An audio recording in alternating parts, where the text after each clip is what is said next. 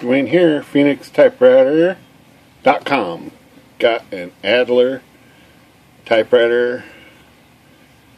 Haven't seen this style typewriter in 20 years or more. It is the ball type typewriter that they made during the 70s. This is an SE1000, so it's not the correcting version that they made later. It's also single pitch. It's got just one scale here on the lid. They made a dual pitch correcting machine after this. This is kind of like the Selectric one in comparison to the IBM. This came first, and then they modified it kind of like they did the Selectric one. This does have a single element right here. It looks like this ball right there. Pretty different than the IBM. Get this camera to focus here a little bit. And it doesn't have teeth on the bottom. It's got these teeth inside the ring here, and it's held on by a little latch right here. This little thing rocks up, and then the ball comes off like that, and kind of lines up the same way. It's got a little arrow here on the front. It lines up the same way. So let's take this thing for a test run. I have completely serviced it. It's a Survivor. Had a couple problems, but I got them all fixed.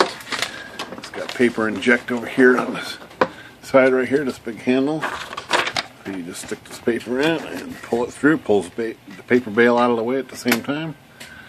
Pretty slick. Turn this booger on, and away she goes. Margin set over there. But let's take this thing out of the cover here, because we want to take a look at this. This cover opens up with these little buttons right here on both sides, and it rocks open like that. But let's just go ahead and take this out of the cover so we can take a good look at this machine while I've got it, because I don't run across these very often.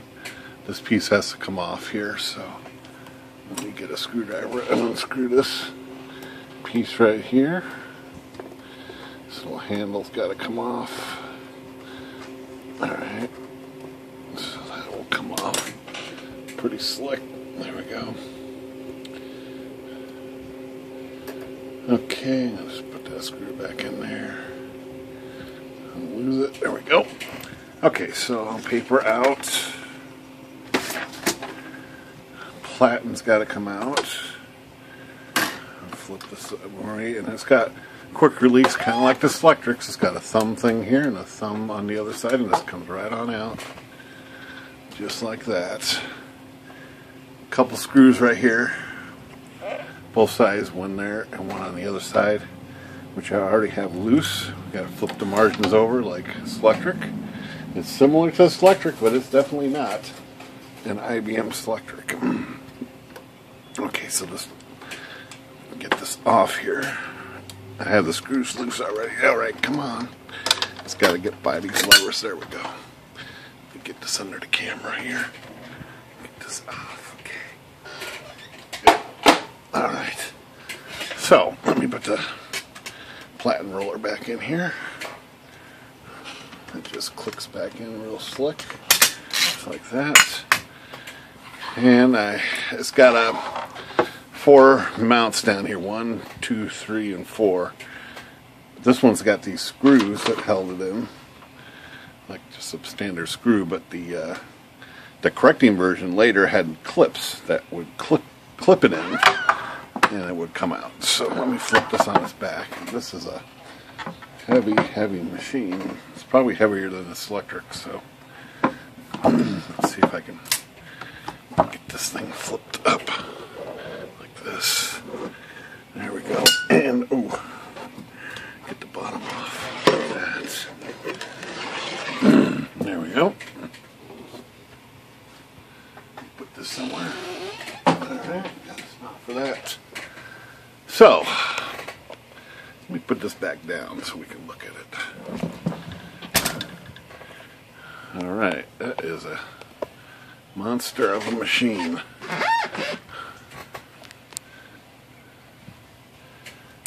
Margins down, turn it on, return.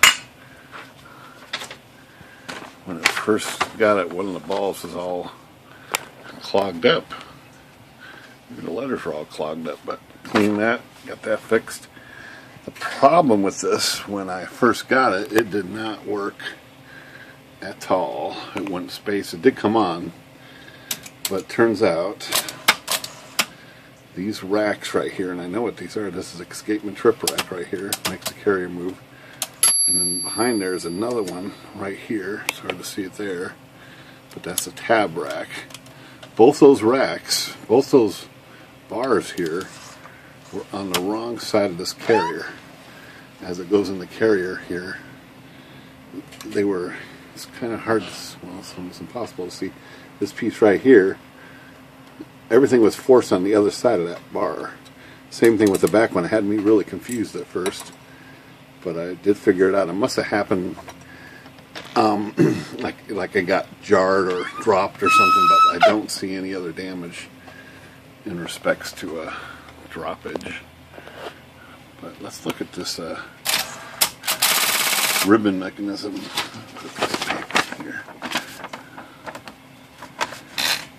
So this has a ribbon cartridge that comes out with that red lever, and it's got these spools that get attached, and then this gets re-put in there. And this accepts a fabric ribbon, a carbon ribbon, and a long life mylar type ribbon. And that's what the carrier looks like right here. It does not have a, it's got a rotate band like the Selectric right here that turns the ball. You can see it turn the ball a little bit there. But the tilt does not have a band like this, a tape. It's this rod right here. This actually turns. It's this rod, yes. This rod runs the whole. There's two big rods on this machine. So this one runs the ball, so it turns all the way around and makes the ball strike. This one just pivots a little bit this way and that way and controls the tilt part of the ball, like this part, like that. And so it's completely different than a Selectric. The bell is fixed to the carrier right here. Got impression control right here. And this is for when you have a fabric ribbon in here, you can use black, red, or stencil. It doesn't do anything when the carbon ribbon is in there. It has a mechanism and knows that it's not a carbon ribbon. So, but this thing works pretty slick now. Over here on this side, let's get to this side a little bit, is the rotate arm right here, and this moves for rotate. This piece, of course, cycles all the way around when you hit this, when you strike a character. And let's see what else. On-off switches over here. These things used to break.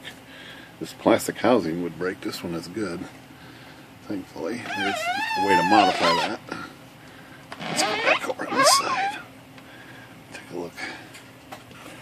So it's got a belt over here that runs the cycle, or the shaft here, turns it all the way around. And if you're not careful, this machine will bite you.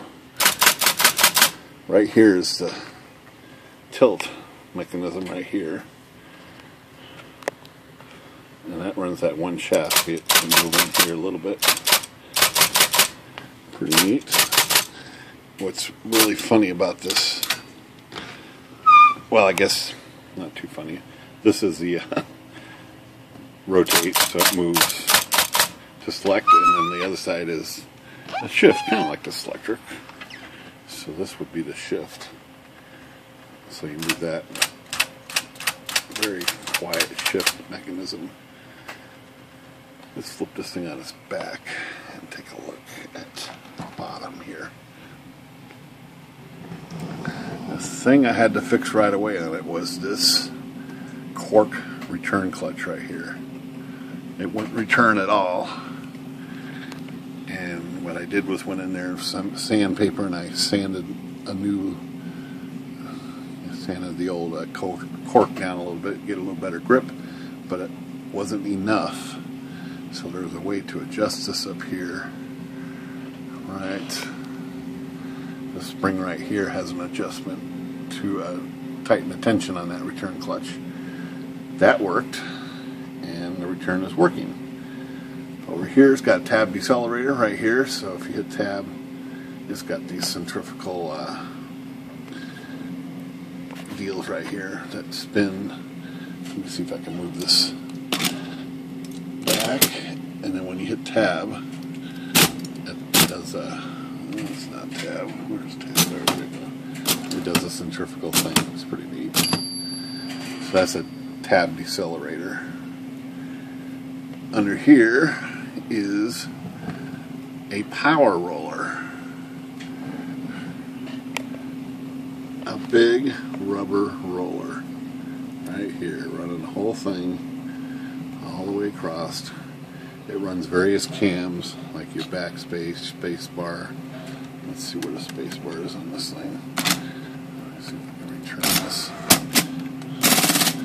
That's not a space bar, but backspace over here. So that's backspace. And return, maybe. Return is the same as the backspace. What this one does here. Probably tab, maybe. Let's see if I get this to trigger. Well, that's shift. No.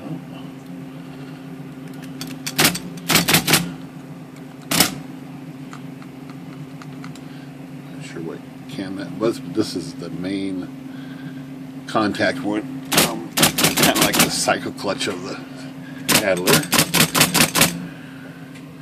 Selection is done with all these latches here. These things trigger depending on the interposer picked, both sides. It's got ones on this side, and that runs this big, I don't know, can't remember the terminology of this, but that runs this big rocker thing that selects, does a rotation. It is really quite the machine. So depending on which one of these gets picked, it blocks this mechanism from moving and then selects the right character. And it does it very fast. It's as fast as an IBM Selectric, for sure. Shift does it both, you know, I don't know if one side of these is rotate, one side is tilt, but it does it on both sides. The trouble we used to have with these is they would get sticky way back in the day, and they'd stick. They had to be perfectly dry, no oil. These latches have to be dry. Shift clutch is up here. It runs off a little band right here. So it has a clutch and a band. Motor is not a centrifugal clutch motor down here. It's a capacitor start motor, so it doesn't have a clutch here. It's just direct drive belt. Alright, what else do we got to show off on this thing? This is like the drum, like the IBM has. It does the tab and return chords. Let's see if I can get this to move over. Yeah, there we go. Nice. Pretty neat machine. Pretty quiet, actually. I mean, it's on. It's not making too much noise at all. Flip this thing down. Huh. Not even sure what this piece does.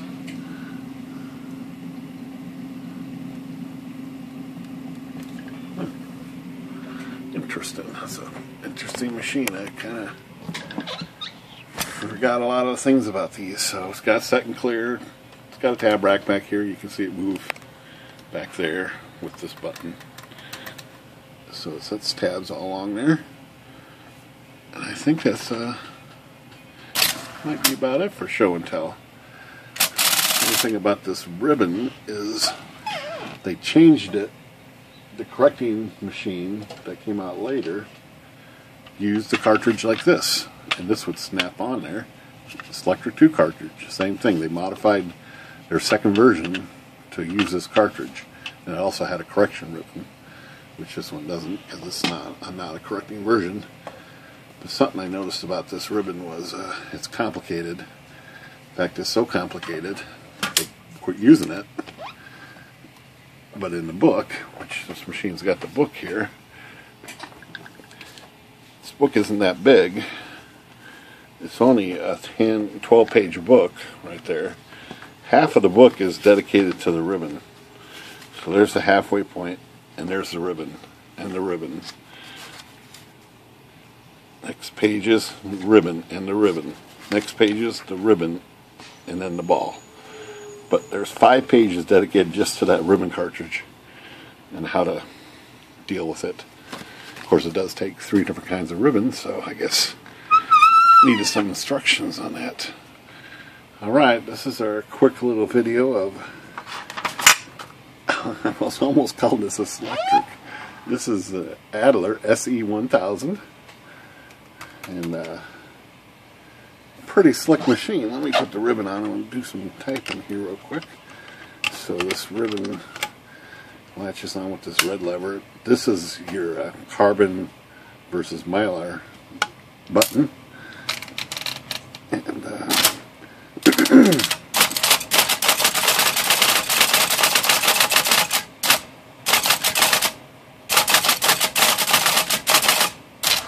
pretty neat. Line spacing up here somewhere. There we go.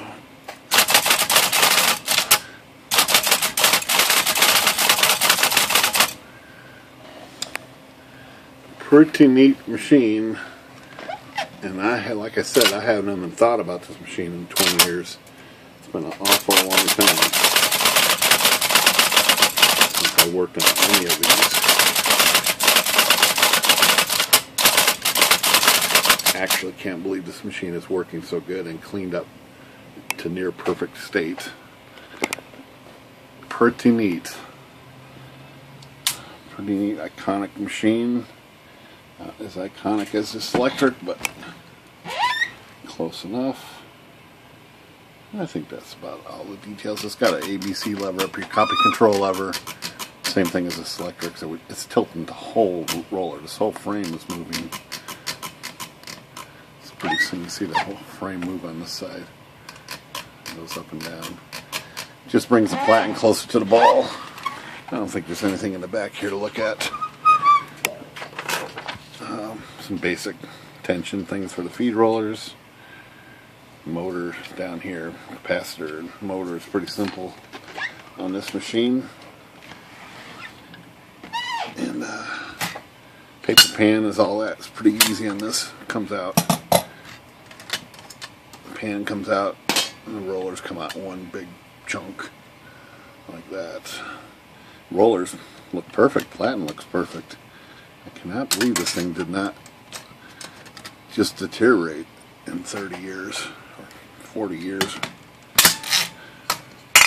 Slick. Can't believe this thing is working so good. Alright, that's the Adler 1000 SE1000 Phoenix Typewriter. Good day.